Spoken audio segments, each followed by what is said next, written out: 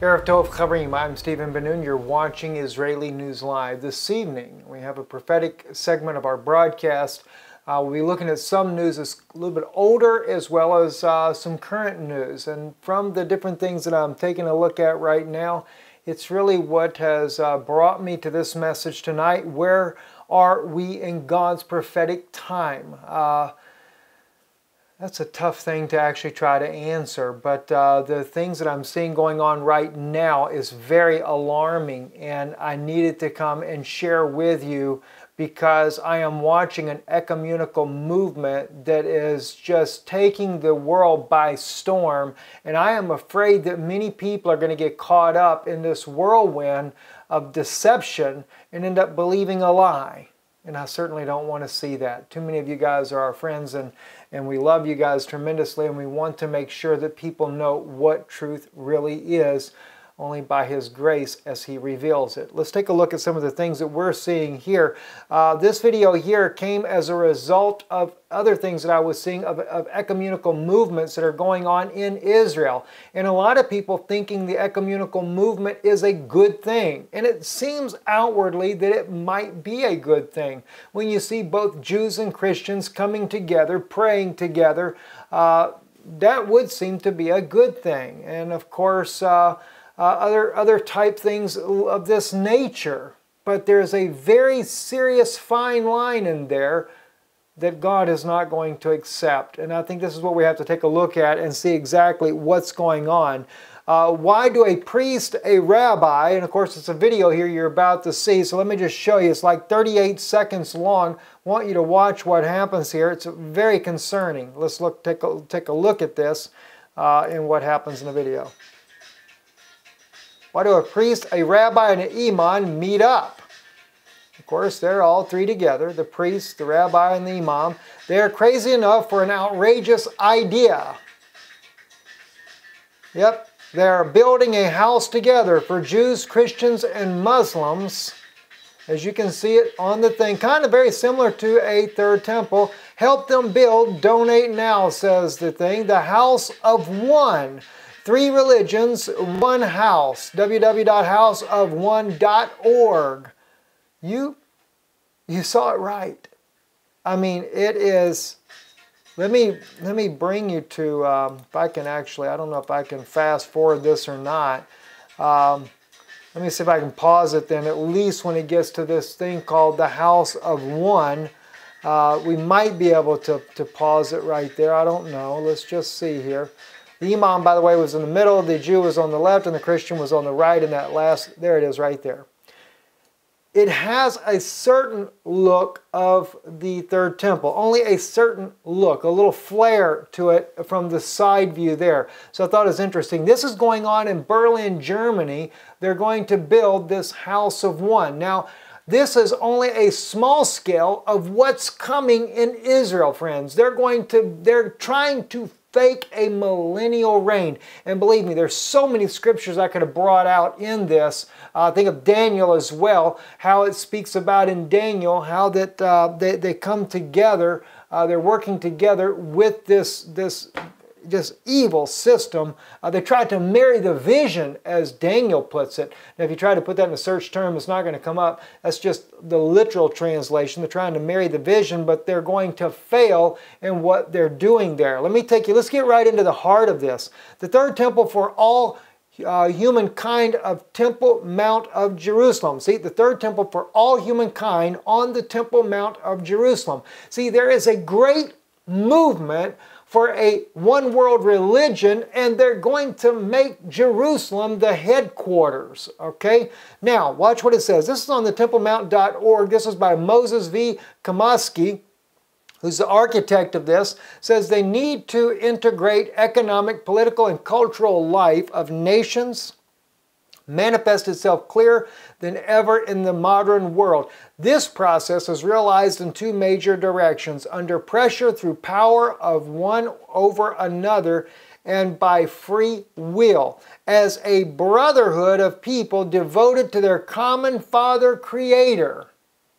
Doesn't that sound like some of the things that Pope Francis has said recently? Exactly. He says that we are all one. We all serve the same God.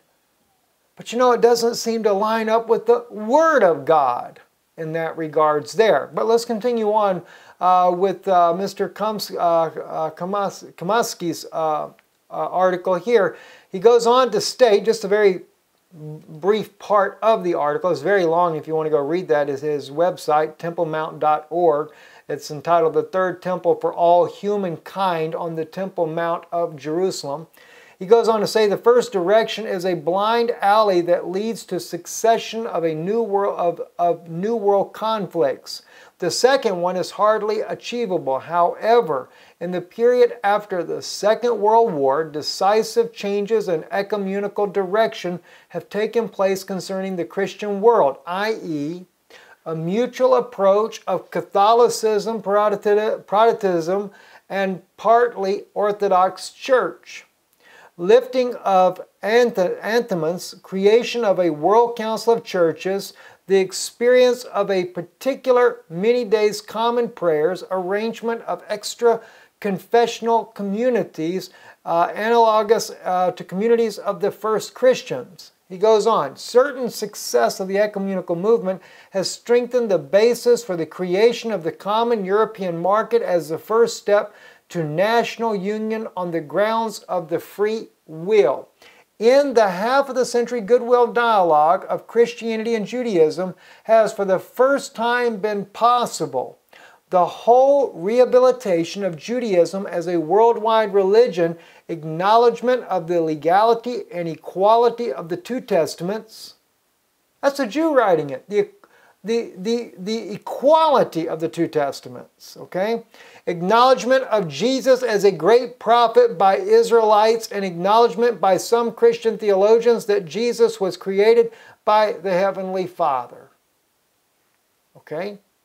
So he's using this great ecumenical movement that the Catholic Church has pushed for, which they did it in the Nostra Aetate, and also bringing on the Jews to sign in on it, that this is unifying the world. Now there's a great, huge movement of this ecumenical movement going on in the background, and it's as demonic as it comes.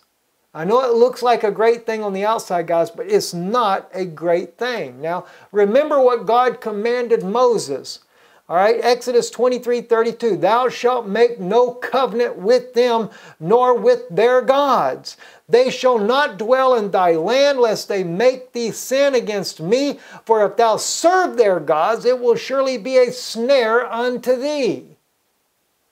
Now, some of you guys might say, wait a minute, Brother Steve, wait a minute now. We're talking about Christians that serve the same God that the Jews serve. Don't forget, though, the Pope's bringing in the Imam with all this. He's bringing in the Muslims that serve the God of Allah. And friends, that's not the same God as the God of Israel. It's not the same God that the true believers of Yeshua serve. And I kind of question, even in the Vatican itself, if they're not serving some other God as well, because they serve the gods of idols, idolatry. They may claim to honor God with their lips, but their heart is far from Him, as the prophet said about Israel at one time.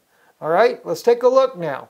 Again, another very concerning article on Breaking Israel News, May 15th, 2016. This came out. Watch, miracle of modern Israel brings Jews and Christians together in prophetic gathering.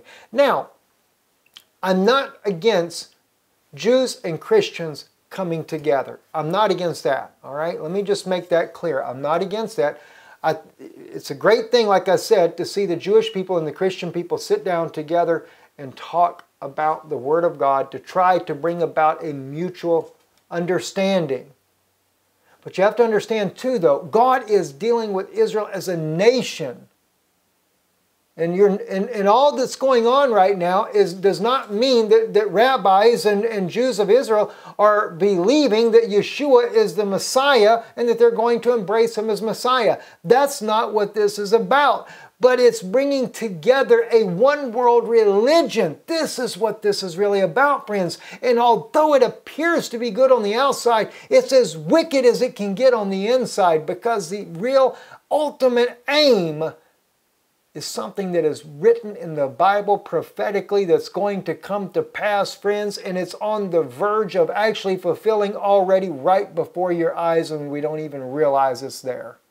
All right, watch what this happens here. When the people of Israel sang the special halal, which halal in Hebrew means praise, prayer service last Thursday to praise God for the creation of the state of Israel, new voices joined the chorus. The Center for Jewish Christian Understanding and Cooperation, that's the CJCUC, brought 120 representatives of two religions together for a day to praise in honor of Israel's Independence Day, Yom HaAtzomat, in the Gush Etzion.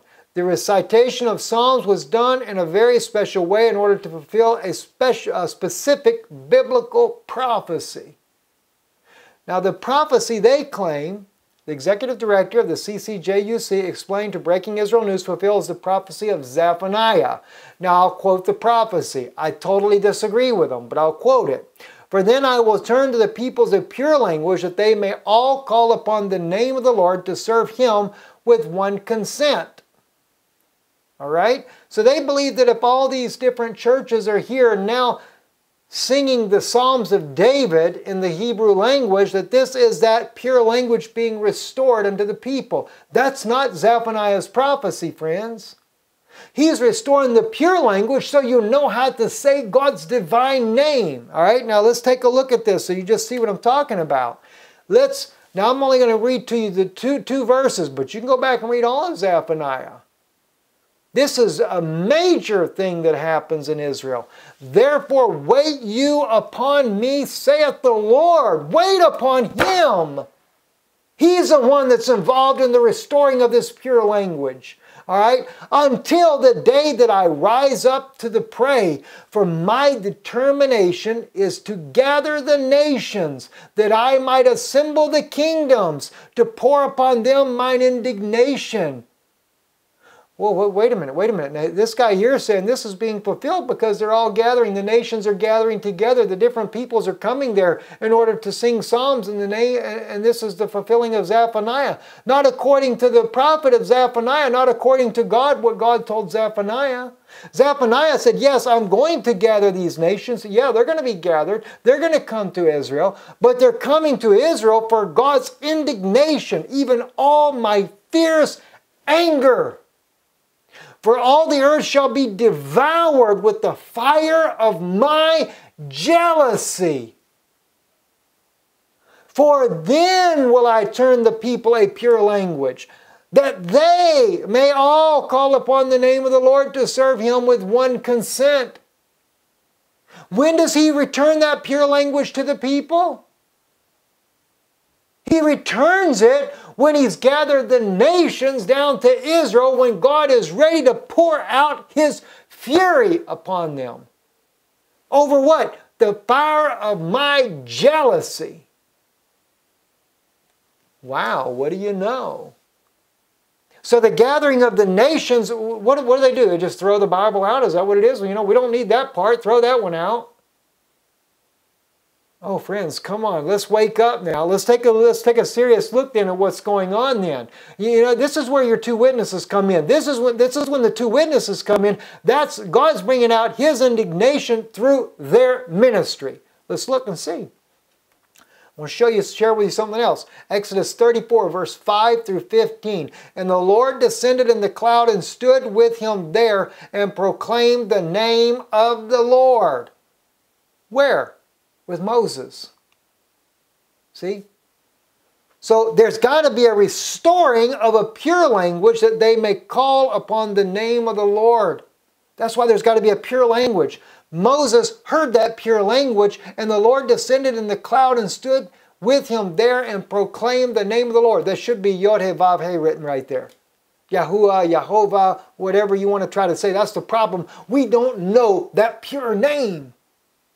So He's got to restore a pure language, not to sing a psalm of David in Hebrew.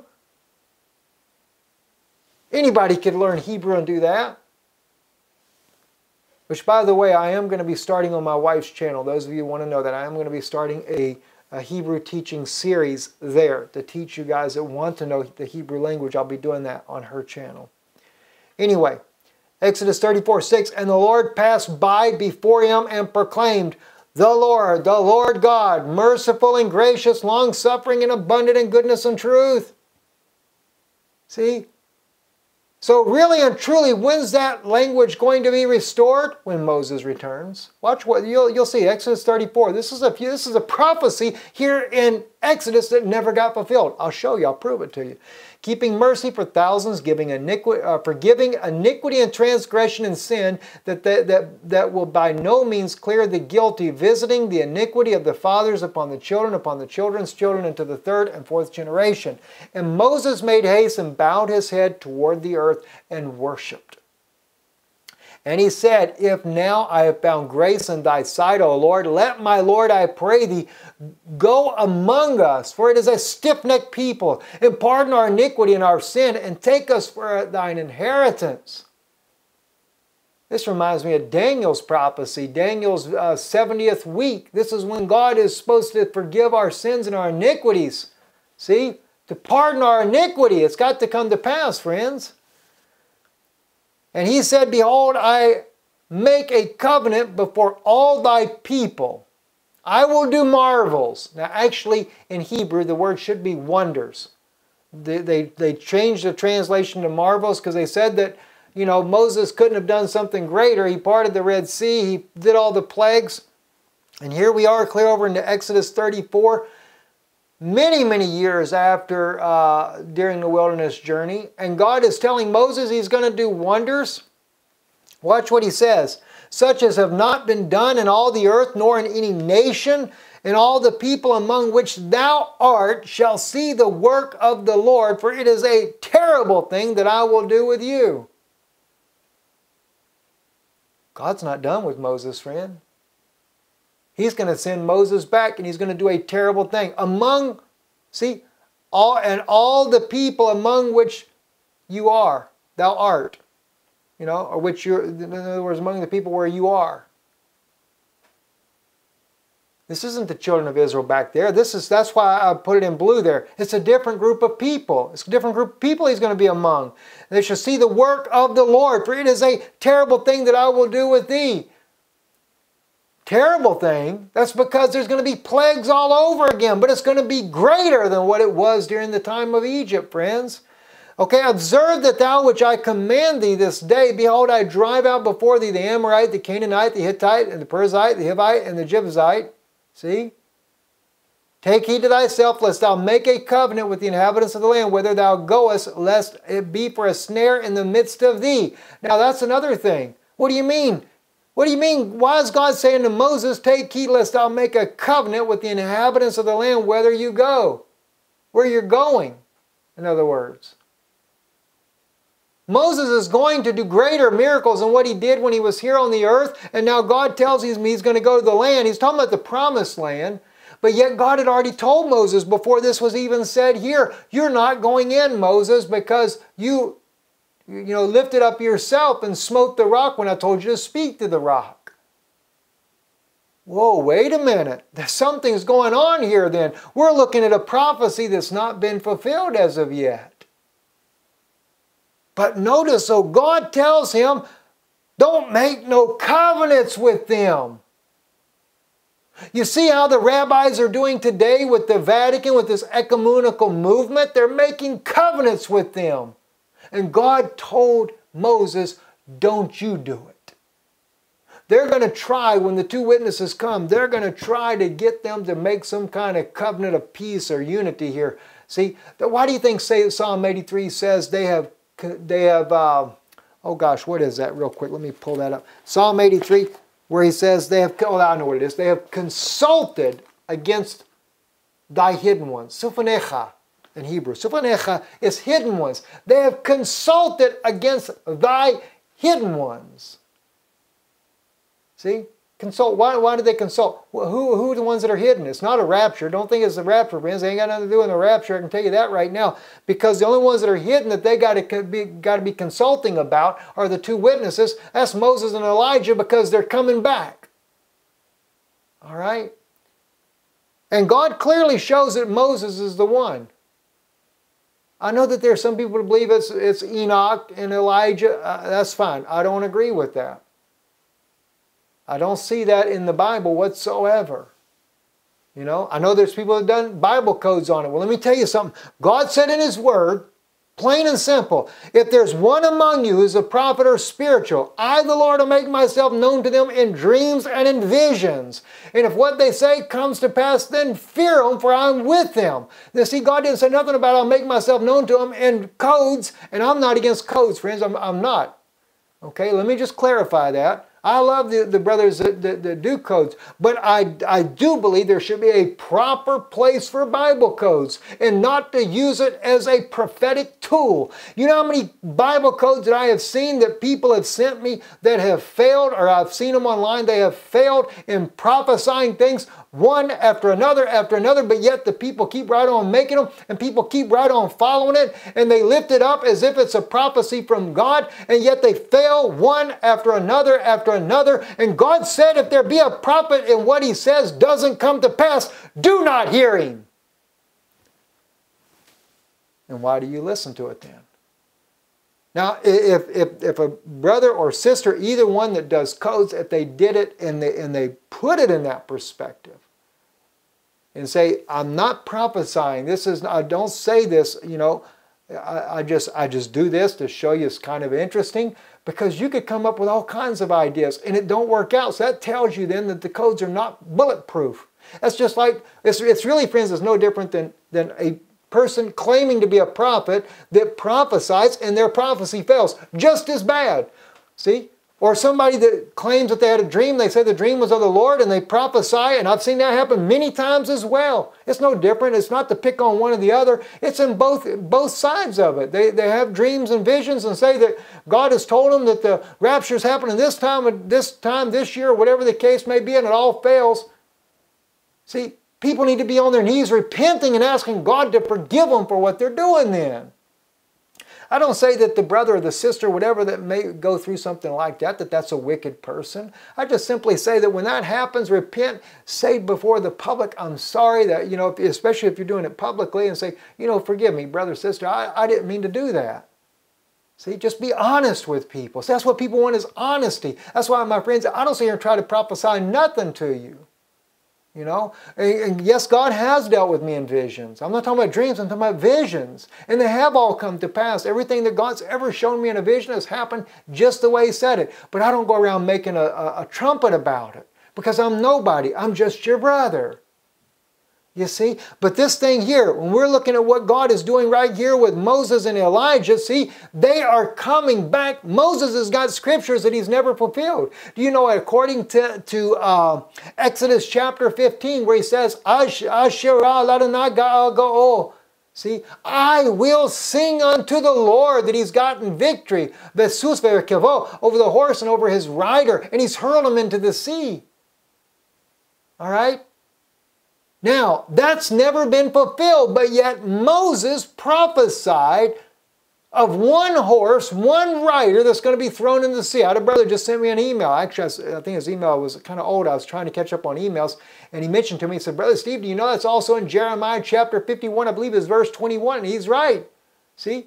One horse and one rider. That's the Antichrist spirit in the last days that rises up. And Moses will be the one that will cast that rider and his horse into the sea. That's something. See, there were 600 when Moses was here the first time around. It had nothing to do with those there. All right? So, anyway, a lot of prophecies Moses hasn't fulfilled yet. Even the one where they ask him, or Moses says to God, they will ask me, Mashimo, what is his name? He says, what do I tell them? See? God said, Ihaye Asha Ihaye. See, I am that I am has sent you. Shalachani. But the problem is, they never asked him. And we don't, as far as biblical record, I can't find a biblical record where they ever asked him. But in this day, the children of Israel, when the two witnesses come, that two witnesses better know the divine name of Almighty God, because they're going to ask him. That's what Zephaniah's prophecy is all about. God will restore a pure language where they might all call upon the name of the Lord. Yod-He-Vav-He. That's the fulfillment of Zephaniah. Not some group of ecumenical movement there getting together in Israel, reading the psalm together. Nothing against that. Okay, I'm not against that part there, but I am against the Pope of Rome trying to bring together a one world religion, bringing the Muslims, the Christians, and the Jews together in a one temple there. I'm dead set against that. You can count on it. All right, let's continue on. Verse 12, take heed to thyself, lest thou make a covenant with the inhabitants of the land, whither thou goest, lest there be a snare into the midst of thee. But you shall destroy their altars, break their images, and cut down their groves. Do you know Moses ain't never done that? And let me tell you something, that reminds me of Abraham in the book of Jubilees when I was reading that the other day. Remember when I come and told you guys? That's another thing that shows the scripture of Zephaniah. Remember what happened? What happened in the book of Jubilees when Abraham, in the middle of the night, it recorded that he got up and he burnt down the house of idols. Burn it to the ground. See? When he burnt that thing down, then he began to cry out to God, wanting to know what the truth was. And what happened? The angel of the Lord come to Abraham and supernaturally gave him the Hebrew language. And according to the book of Jubilees, the Hebrew language was the original language of creation, and it had been blocked since the Tower of Babel, since the confusion of the dividing of the languages, and it had not been restored. And there were 3 books that he had.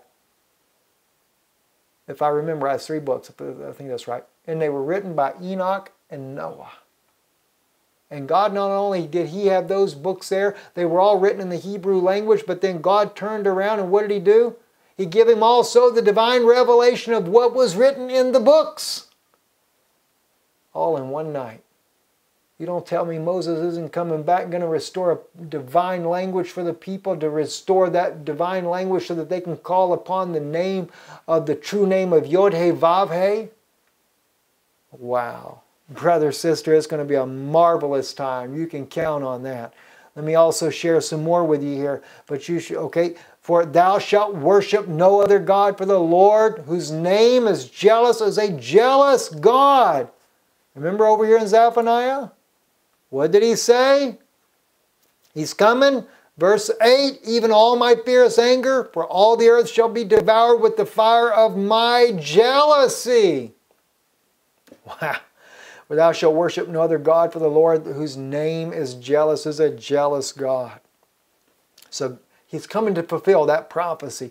Lest thou make a covenant with the inhabitants of the land, and they go a-whoring after their gods, and do sacrifice unto their gods, and one call thee, and thou eat of his sacrifice. Let me tell you something, friends. We know already the Temple Institute has already started the sacrifices again. You don't think that the Vatican's not going to get involved in that as well, and be a part of it? Sure they are. In my heart, in my opinion, Yeshua was the ultimate sacrifice. We don't need another sacrifice. He gave his life. You see, the blood of bulls and goats, according to the book of Hebrews, will not take away sin. And not only that, their life can't come back upon you and come in you and give you the Holy Spirit. But what Christ did one time, once and for all, his life can come upon you and redeem you and put you one in fellowship with God once again. He is my sacrifice, and I don't need another. Let's move on. Obadiah. This is a prophecy, friends.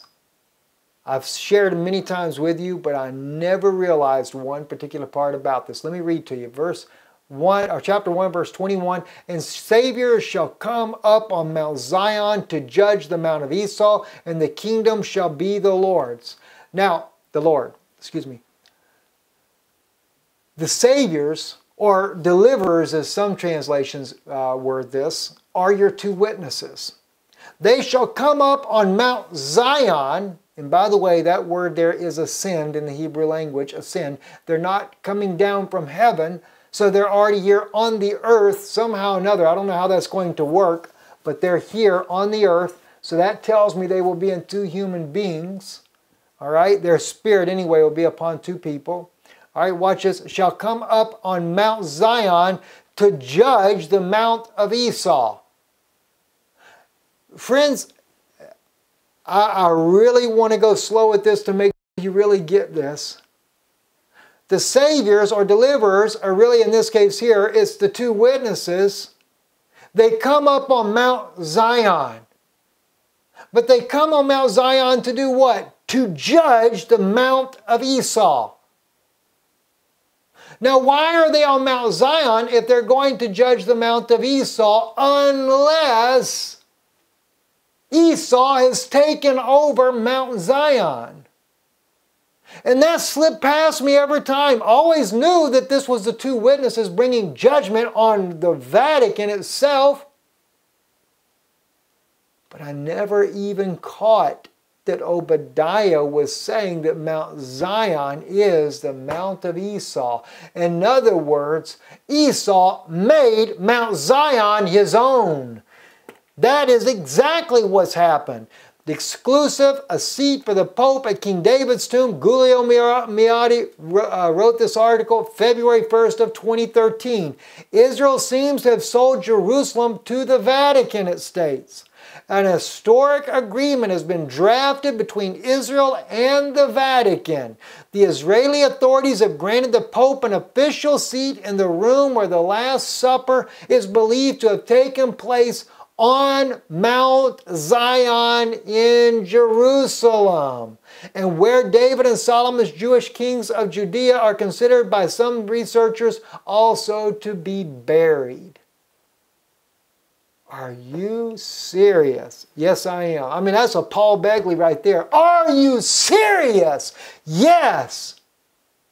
The Vatican has made Mount Zion the Mount of Esau. My gosh, friends. Another article, report, Vatican presses for control of Mount Zion. This is on February 20th, 2014, a year later. This was on Israel Today. Israel could be entering the final stages of negotiations to turn over control of Mount Zion to the Vatican. If recent reports by Israel National News are to be believed, according to the online source, a secretive meeting took place this week between the Jerusalem municipality, the Prime Minister's office, Ministry of Tourism, and senior Catholic officials.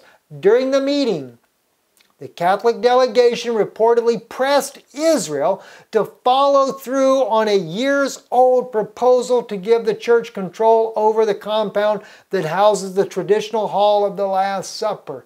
David's tomb, in other words. Okay, what does that do? That makes the Pope of Rome the King of Israel by giving him the official seat there. That makes him, by sitting in the upper room and sitting there doing the communion with his delegation. And by the way, only men partook in that delegation. All right, now let me just share something with you. I didn't put this on the screen. I got to tell you though, because guys, you got to know this. Obadiah says something very startling here. And I believe it's verse 16 is where it's at. Yes, it is. All right, now this is not a King James Version. I'm using a Jewish Bible because just as you drank on my holy mountain, okay, ki ka'asha shutetem al ha-kodeshi ishatu kol ha-goim tamid. All right, now watch what this says so you understand it. Ki ka'ashar shutetem. All right, because you have drank on, see, because you have drank, the drank there is a masculine plural. So that tells me specifically, this is only men drinking at this particular moment, Al HaKodeshi, upon my holy mountain. And by the way, if you look at Obadiah, it's Mount Zion. It's in verse 17, see? But on Mount Zion there will be those who escape. All right, but let me continue though. Al HaKodeshi Shatu kol hagoim, see, and the nations shall continually drink, and that is gender inclusive, both men and women. What was the Pope of Rome doing? He was showing that he was Jesus Christ, and his disciples were having a communion with him in the upper room, declaring himself to be God on this earth. Now, I know there's some of you don't like it when I yell. My gosh, friends, I'm trying to wake somebody up. I'm trying to get somebody to open their eyes to see what is happening. You got prophecy fulfilling all around you and people don't realize it. He effectively turned Mount Zion into the Mount of Esau. See? How do I know that? Because Obadiah also calls the Roman Catholic Church, he calls them Esau. That was, oh my gosh, friends. All right, let's look at it just so you'll know this, so you can see it. Obadiah 1:6, how are the things of Esau searched out? How are his hidden things sought up? This is what indicts him. Obadiah basically is indicting the Roman Catholic Church, or the Romans, I should say, as being Esau. The Roman Catholic Church only takes the place of Constantine's, well, he's the one that made it into a church. And okay, Constantine was the descendants of the Roman Titus general. In other words, not descendant of a birthright, but in other words, as far as bringing about what they did. What does this say? For thy violence against thy brother Jacob, shame shall cover thee, and thou shalt be cut off forever. All right, so Esau's violence against Jacob, it wasn't never in this life, friends. Esau and Jacob actually reconciled their differences, right? Verse 11, in that day that thou stoodest on the other side, in the day that the strangers carried away captive his forces, and foreigners entered into his gates and cast lots upon Jerusalem, even thou wast one of them. All right, who were the strangers? It was the Syrians. Why the Syrians? The Syrians were part of the invasion that Titus used them because why? The Romans had already conquered Syria. So he employed them to come down to Jerusalem and use their military strength to do the dirty work on Israel. All right? But thou shouldest not have looked on the day of thy brother in the day that he became a stranger. Neither shouldest thou have rejoiced over the children of Judah in the day of their destruction. Now Obadiah is identifying prophetically, because Obadiah writes this before it ever happens. But he identifies prophetically that it's the children of Judah, or the house of Judah. All right? Neither shouldest thou have spoken proudly in the day of their distress. Thou shouldest not have entered into the gate of my people in the day of their calamity. Yea, thou shouldest not have looked on their affliction in the day of their calamity, nor have laid hands on their substance in the day of their calamity. Who? Esau. Okay? What substance? Well, it's right there on the Ark of Titus, not far from the Vatican. See, you have the menorah, you have some of the horns that they were, the temple horns, etc., nor have laid hands on the substance in the day of their calamity. So Esau are the Romans. And the Romans are again in Israel so they can have an official seat in the upper room. So therefore, the Romans are the descendants of Esau. That's why the Pope sat in the upper room and turned Mount Zion into the Mount of Esau. Now, Revelation 11, 1-6. And there was given me a reed like unto a rod, and the angel stood, saying, Rise and measure the temple of God and the altar, and them that worship therein. But the court which is without the temple leave out, and measure it not, for it is given unto the Gentiles, and the holy city shall they tread underfoot 42 months. That's 3.5 years, friends. 3.5 years. And I will give power unto my 2 witnesses, and they shall prophesy 1,260 days, clothed in sackcloth. These are the 2 olive trees, the 2 candlesticks before the God of the earth, which is in Zechariah. And if any man will hurt them, fire proceedeth out of their mouth, and devour their enemies, and any man will hurt them, he must in this manner be killed. Isn't that what Elijah did when they came up there with the army of 50, and he called fire down from heaven and devoured them? See, these have power to shut heaven and it rain not in the days of their prophecy. Isn't that what Elijah did? Close the heaven for 3.5 years? And have power over the waters to turn them to blood? Isn't that what Moses did? Isn't that Moses' own ministry? And to smite the earth with plagues as often as they will?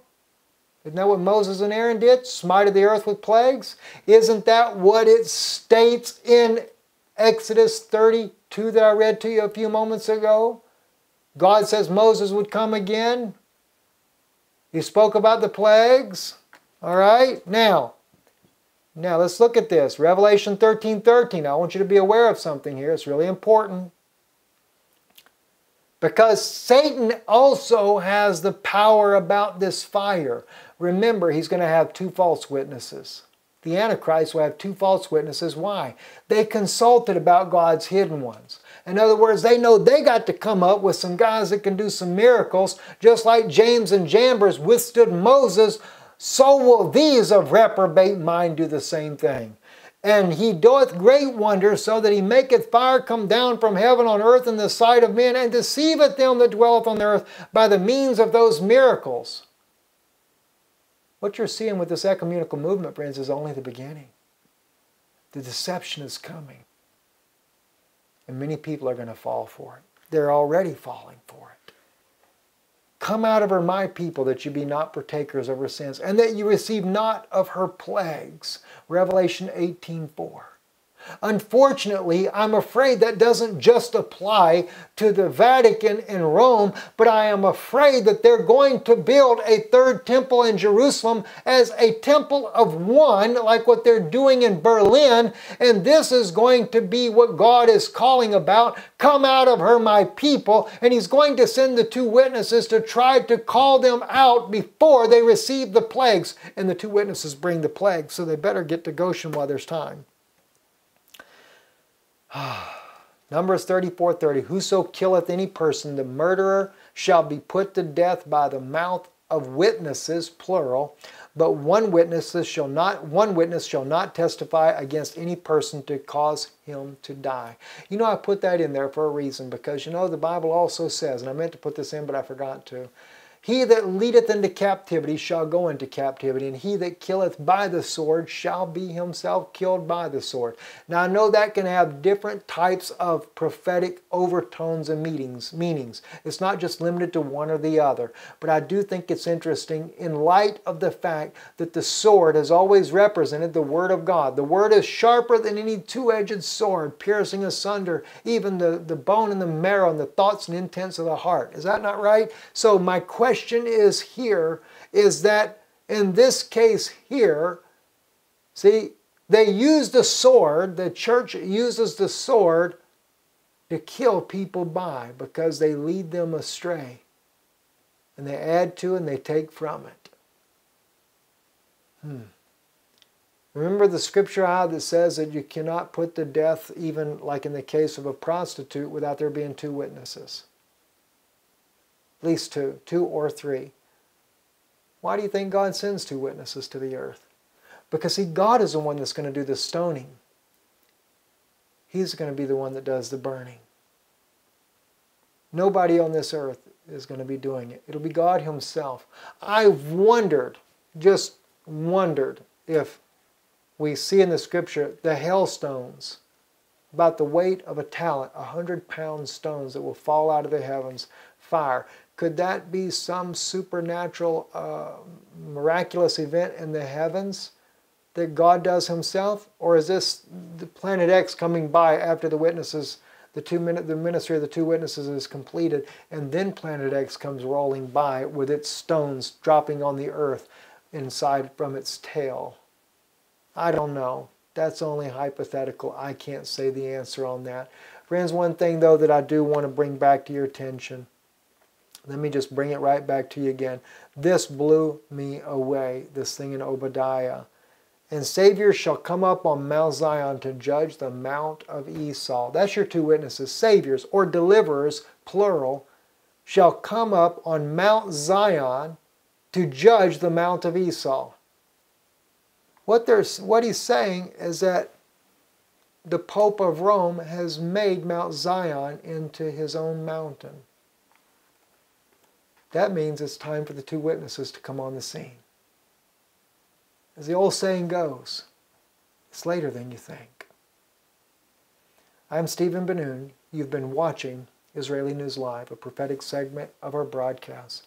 Thank you for those of you that have been helping us financially to make this trip to Israel. That's about to transpire in the coming hours. Thank you for that. Thank you for your help. And if you would like to continue, if you'd like to also support that, we didn't quite make our goal, but we wanted to thank those of you that have given. You've been a tremendous blessing so that this trip can come together. So if you want to be a part of it as well, IsraeliNewsLive.org or IsraelReturns.com. Thank you. God bless you.